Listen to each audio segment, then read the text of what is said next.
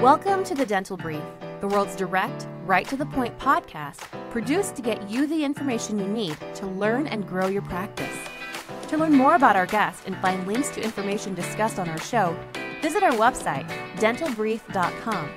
On to today's episode. Hello, everyone. Welcome to another episode of the Dental Brief. So excited to have back with us today on the program our fourth guest. She was our fourth guest. She was gracious enough to do the program before we really got started. And so I'm glad to have you back here. Say hello, Brandi Hooker Evans. Hey, Patrick. I am so delighted to be back for another episode of the Dental Brief.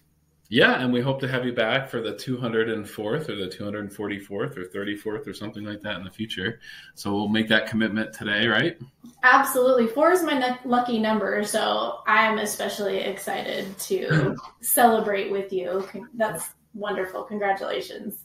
So for those of you, or for those who haven't met you, haven't seen you out and about in the speaking circuit, if you will, or haven't heard you on the show, shame on them first, but you...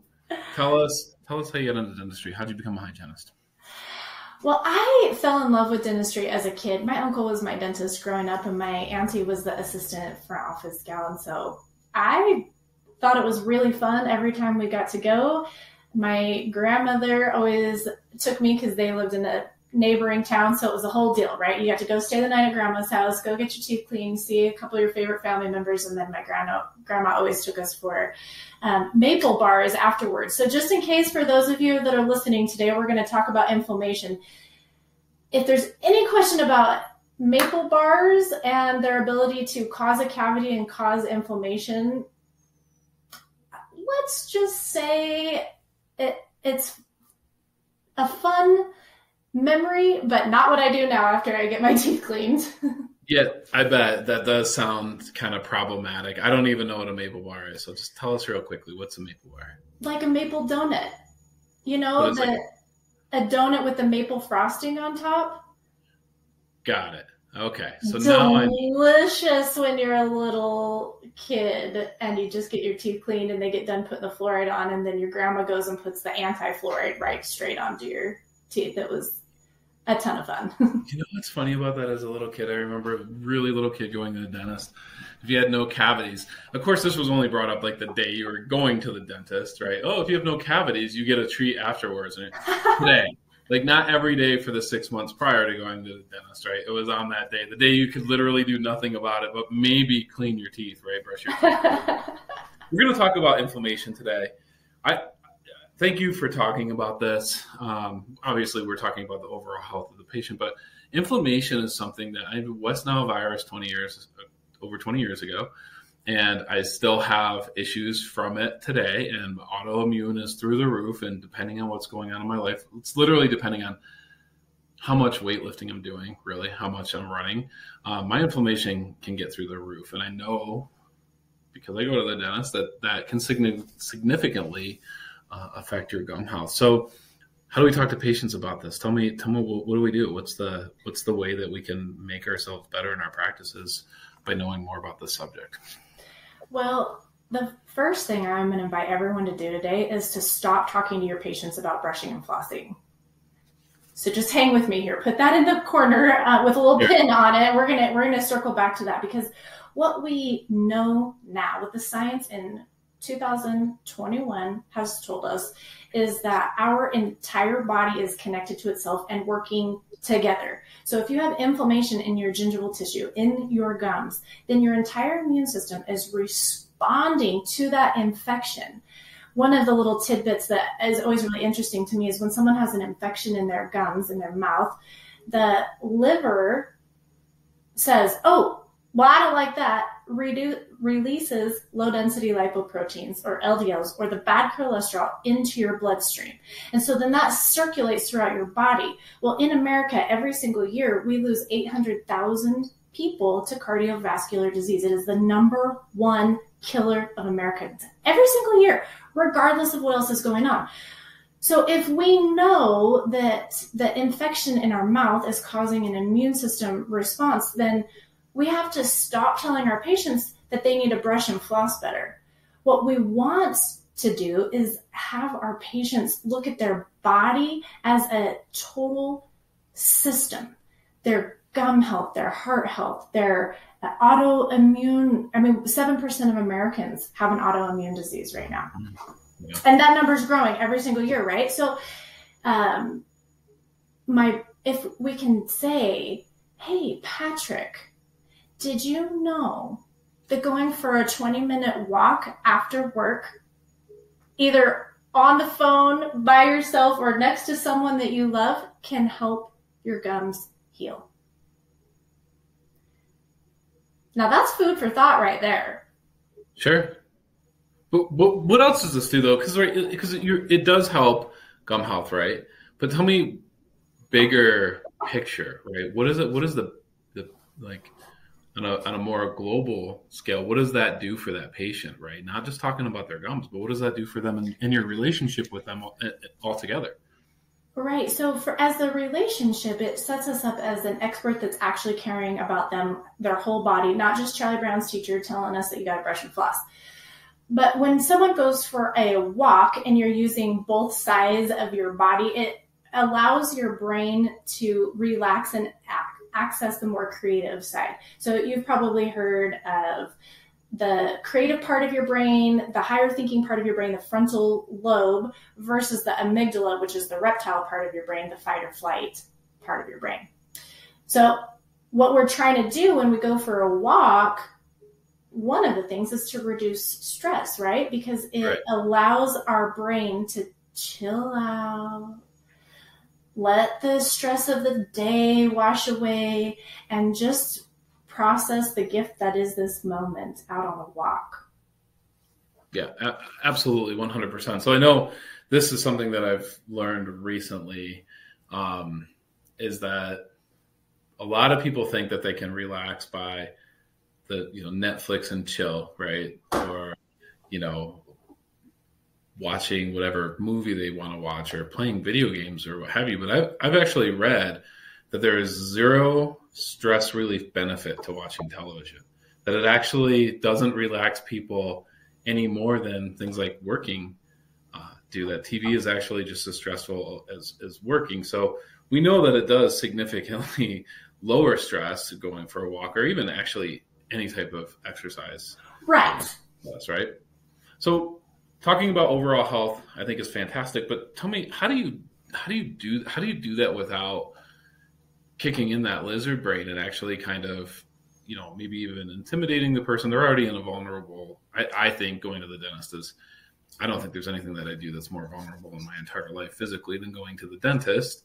Right? You're kind of laid out in the chair. There's people with usually really nice white smiles, in front of you, and very intelligent people. And it's just it's just, you're vulnerable. So how do you tell them these types of things without them being, one, offended? That never happens to anyone anymore. Or that, they just kind of take it the wrong way and they don't really want to listen to you. So what's your approach there? Well, I back up all the way to the beginning when I go and get the patient out of the waiting room. Instead of calling them like a puppy from the door, I go and gather them in and I say, obviously, you're probably the only Patrick-looking dude in the waiting room. I have your chart. Sure. I know how old you are. I know, I can go figure out who Patrick is without calling him like a dog. So I'm going to go and I'm going to gather you from the waiting room and say, hi, Patrick. So good to see you today. Come on back. And from the first moment, I'm going to make sure that without a doubt, that we're on a team together. It's not me against you. You're not in trouble for anything. But I want to know, hey, how are you? What's going on? Are you taking any medications? Have you had any surgery? What's going on with the sequelae of the West Nile virus that you had 20 years ago? I'm going to start building that relationship as a partnership. Then as I go into the assessment phase between the medical history, blood pressure, oral cancer screening, radiographs, and perio chart, I'm going to give you the tools for you to decide for yourself what's going on in your mouth so that we can co-diagnose. You, me, and the doctor all together are going to decide what's going on. So then when we get to the point of the appointment where, Patrick, you're like, Brandi, I have infection in my mouth. And I'm like, Patrick, you have infection in your mouth. You are correct. instead of putting my hands on my hips and saying all the things you can do, by this point, I'm going to have a good idea of who you are and what you're interested in. Do you like food? Am I going to share with you that fresh fruits and veggies are going to help your gums heal? Do you wish that you took more time for yourself? I'm going to share with you, hey, did you know that even just a 20-minute walk, even a 10-minute walk at lunch is going to help relieve that stress? Oh, you're taking care of your mom with Alzheimer's? I'm so sorry to hear that. That makes it hard to sleep, doesn't it? And so I'm relating to you as a human, as a team member that is out for your well-being. And I'm paying attention so I can pick one anti-inflammatory practice that's going to benefit you, that you feel like you want to do and that you feel like you can do, so that when you leave, you not only incorporate that practice, but you already know that brushing and flossing better is going to help with the gingival infection. So you're stopping at the Costco, Walmart, Walgreens, CVS, like whatever your hometown store is, and you're buying that power toothbrush that we talked about for 6 years leading up to this, because you already know. And now you go home, and instead of being in trouble for not brushing and flossing, you've got a walk date with your wife every day this whole week, starting at 5:27 p.m. Yeah, that's fantastic. You talked about connecting with your patients, right? And I think that's something that a lot of dentists, I think hygienists, they do struggle with that. I personally think, and this is probably not accurate of me, but somehow in my head I have it, that dentists struggle a little bit more than hygienists do to connect with patients. And I think maybe that's because they oftentimes spend less time with the patient, especially someone who has relatively healthy teeth. What does it feel like when you really connect with the patient, when you know that you've actually made that human connection? What does that do for your job satisfaction? Oh, man. It makes me ready to get out of the bed in the morning. It brings me to tears of joy to see patients that I have fallen in love with as we're in charge of caring for these humans. That's why we became dental professionals in the first place. It overwhelms me with joy. And then the beautiful part about that is now I have more energy at the end of my day to go for that walk with my kids or my husband or my dog or just myself outside. And then I have more excitement about getting up the next day and coming back to work. It is a cascade of phenomenal events when you become human and invested in the total health of each person that you are blessed with the opportunity to serve as a dental clinician. Yeah, I encourage everyone to go for walks. We had someone on the program not too long ago who talked about how valuable going walks were as far as just thinking and, setting vision and being creative and what have you. And never really thought about it very much. I love to be outside, but I'm not like one of these typical, people in my neighborhood that I see walking. But I started to read a little bit about entrepreneurs and just great people of our times, and people like Winston Churchill, and how much they really were able to think clearly, and some of the brilliance that's happened on this planet when people were on walks is amazing. So I encourage everyone to do that as you are.